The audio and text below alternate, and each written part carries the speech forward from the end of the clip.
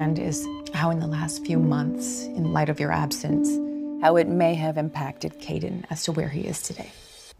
So you think this is my fault?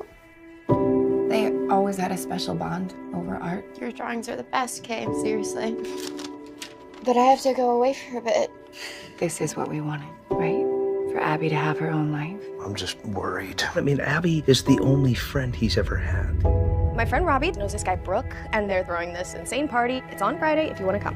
Hey, Caden, do anything special for dinner tomorrow? Chicken strips. Hey, Caden, how about we call Abby? She's not picking up. Caden, we're going to have to try and talk to Abby tomorrow.